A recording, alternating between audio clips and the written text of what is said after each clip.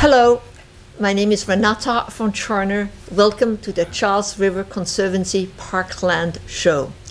We have a special treat for today. It's not trick or treat, but it's a real treat. And today we have with us here on the show Karl Haglund. Thank you, Karl, for coming today. Thank you. Many of you have probably seen the work of Karl, even if you haven't seen him in person. Karl has been working some 20 years on the Charles River. Yeah. Some 20 years. Karl Haglund is the senior planner at the DCR, what used to be the MDC, and he is working on the area called the New Basin, which is below the Museum of Science. And we're going to travel to that area today, and I will show you pictures.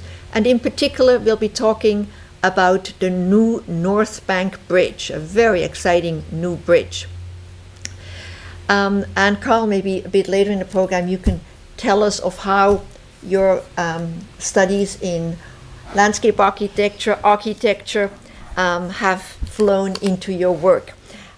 We always start with this picture, which shows the Charles River from the harbor up to the Watertown Dam. And we are going to the very extreme right side of this picture to the New Basin, further down river than the Museum of Science. Karl,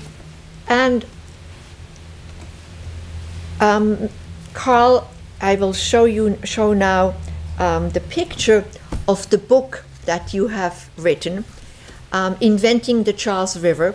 That's a book that was published by MIT Press, co-published by the Charles River Conservancy. Karl, give us a bit of an idea of how this book came about. I was actually looking for an essay that I was required to write in graduate school. And because we had lived near the river and had enjoyed the river since we'd come to Massachusetts as newlyweds, I thought it would be enjoyable to read about the history of the river and write a paper and then go on to the next subject.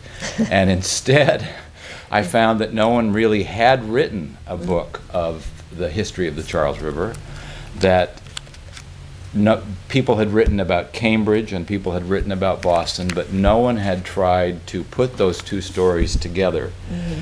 And so I spent a number of years going through the sources, and what I discovered was that the people who understood the river at the end of the 19th century understood that it could be a great public space. Mm-hmm. And they saw it as one space. They didn't see it as half in Boston and half in Cambridge. They saw it as a great public space, and they set to work, even though the river was lined with industry, it was terribly polluted. They began acquiring the land in the 1890s as part of the newly formed Metropolitan Park Commission. Mm. Well, it's clear we could easily fill a program with you talking about the book, but it's clear, as they say, it took in your sleeve and your arm and your body, and it became, in a way, your life's work, and it's a wonderful book. I highly recommend that you get this book, Inventing the Charles River. The title alone tells that there's a lot of vision in there. But we are going to look at a particular bridge, which is called the North Bank Bridge. But like every story, there's a history to it. And Karl, tell us what we're looking at and where we will find the new North Bank Bridge in this picture.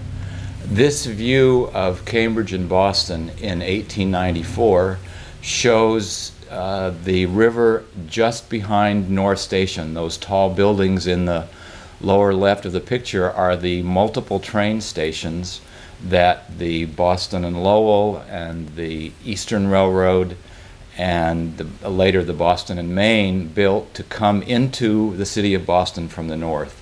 The Charles River was really cut off from the harbor by this expanse of railroad trestles. Each company built its own station. They built their own trestles, and over time they filled what had once been a very large body of water called the Charles River Bay. And that whole area of North Point that we know as North Point today was once all open water. I recall there were some 20 railroad lines crossing at some stage. So yes, and there was some important industrial history there. The first counterweighted drawbridges used by railroads in America were built at North Station, and there are 2 of them still remaining that are about to be reconstructed over the next couple of years. Well, let's move on in history a little bit. We're jumping here to 1848. So we are looking towards downtown Boston, and we see the Museum of Science, which is not there yet. It's just an open park.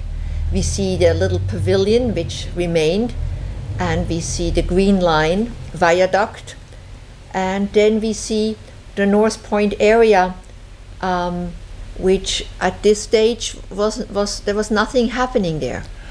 Just upstream of the Green Line viaduct is the first Charles River Dam.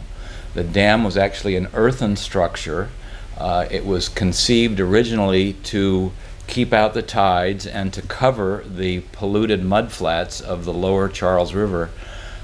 But Guy Lowell had one of the early visions of making this area a park when he said if the dam were as wide as the locks, then it could be a public park space that would connect Frederick Law Olmsted's Charles Bank Park that the city of Boston had built with the Cambridge front, which Cambridge had envisioned as a park but had not yet constructed.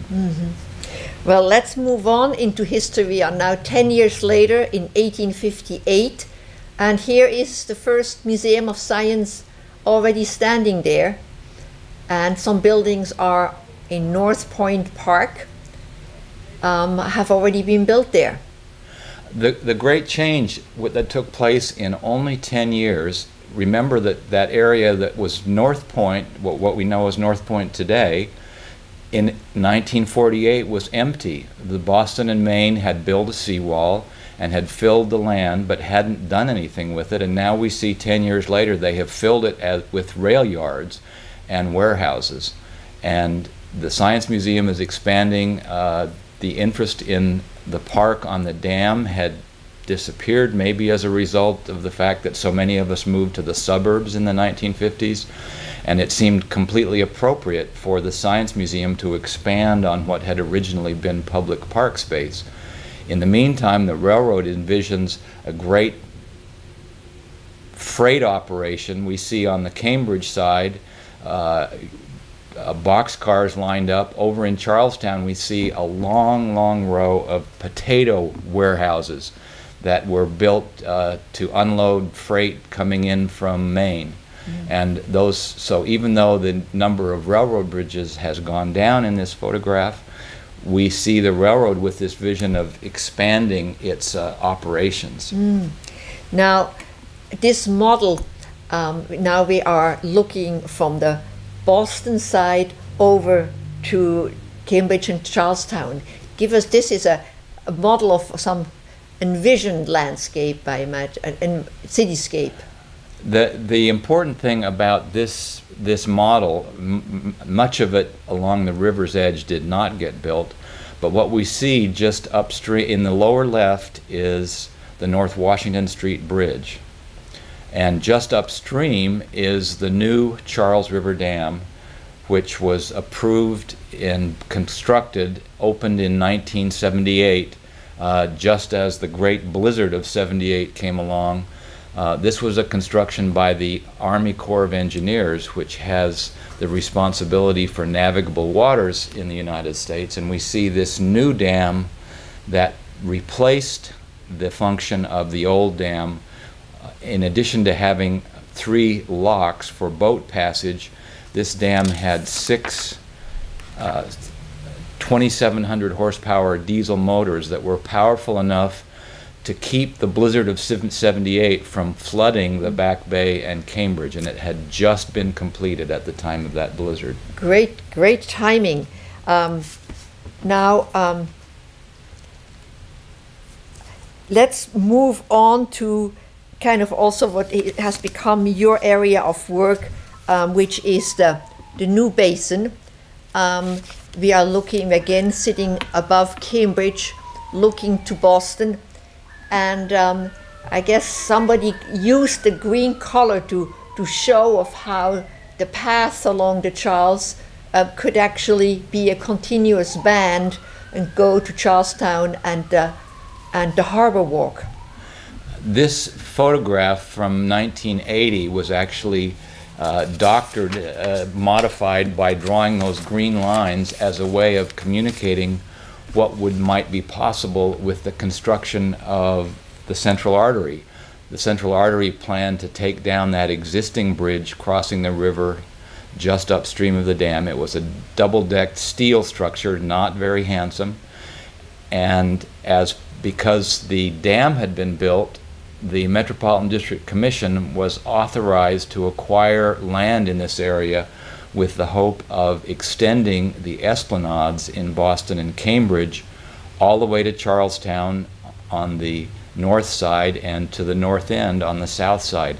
And this simple diagram was the idea that we would create pathways along both sides of the river from Charlestown and the north end up to the esplanades. I guess the reason so many people don't know this area because it's very hard to get to. You really have to know that you can get there from just across from the parking garage of the Museum of Science. But all that is going to change. Karl, here's another historic picture. I think still this is when they took down the bridge over the Tower A, but we already have the new I-93, is that correct?